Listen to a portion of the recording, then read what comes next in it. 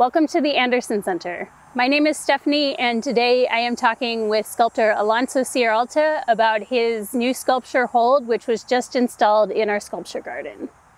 Alonso grew up in Valparaiso, Chile, and has an MFA from the University of Nebraska, and now lives in Northeast Minneapolis, where he teaches art in Spanish.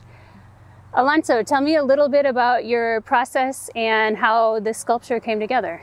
The process behind this specific piece was a way to glorify this particular branch. I wanted to elevate it both figuratively and physically, symbolically. And as you mentioned, the majority of my work revolves around combining natural and manufactured elements. I think this one is no exception. Here we have a very natural piece suspended with metal.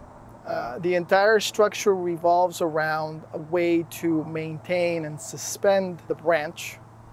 And so I thought of utilizing metal in a very minimal way to suspend it, so to make it look like it was almost invisible. From a distance, you can see that a little more effectively. The title hold was very intriguing to me because it could be both utilized in a positive but also in a somewhat negative way. You can hold something dear, you can hold something close to your heart, but you can also hold something captive. So depending on your personal experience and your background, the title of the piece can resonate a variety of emotions and experiences. Then we created this shelter to hopefully keep the elements out of this branch. So we'll see how long it lasts. And you've talked some about how there are ideas of migration in your work. How does that show up in this piece? The idea of migration has always been part of my work. I like to think that some of the pieces that I make deal directly with my personal experience as an immigrant.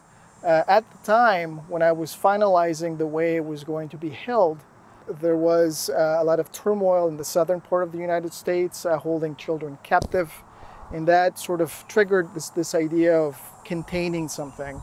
Not just glorifying it as you see here, but also containing it, holding it captive.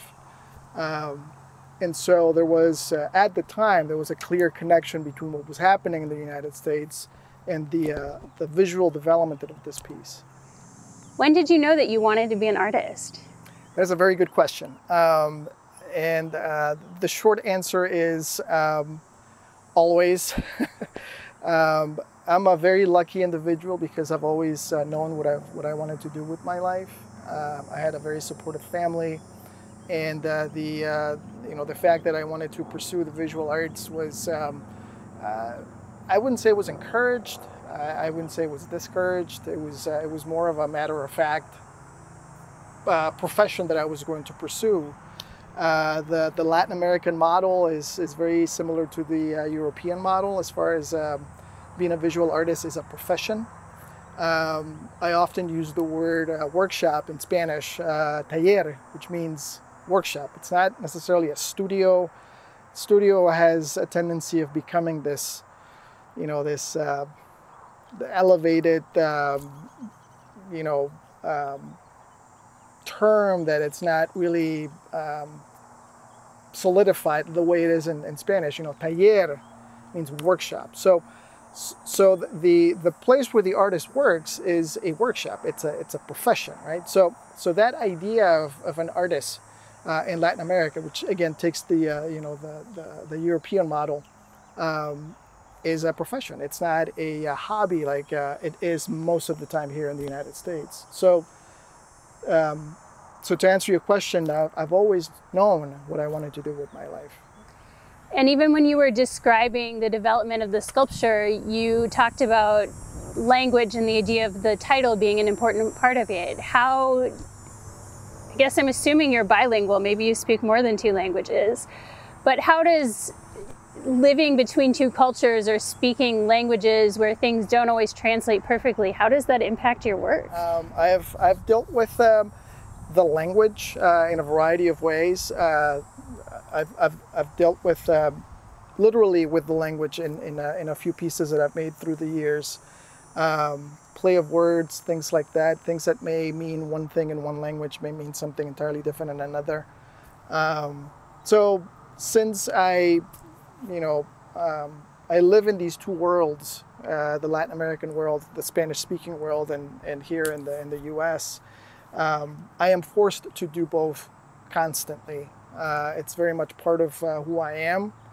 I try to maintain my Spanish, my Chilean roots as much as I can. I try to read in Spanish and try to watch TV in Spanish, as much as I do in English. My training was in English, artistically, historically. So there are a variety of words that I'm not familiar with in Spanish. When it deals with the things that I've made or the things that I studied, I don't know, techniques, methods, things like that, because of the training was done here in the U.S. But I think there is a constant revisiting to the roots, and it's also a nice conversation that I like to have with both the Latin American world, the Chilean world, and the the Midwestern world. So that's always in in mind when I create things. There's this back and forth in how maybe it relates to one or the other, much like natural versus synthetic materials. I think it's a good comparison between the two. Try to make it work. So you're going to be doing some work with the after-school program of Goodhue County Hispanic Outreach this fall. What's some advice that you would give to an aspiring artist? My best piece of advice is to be curious. Be curious, be resourceful. Being resourceful is very important. Inform yourself, educate yourself. You can do all kinds of things through the internet. You can do all kinds of things on your own that are not terribly expensive or extensive. You don't need a giant space to create beautiful work.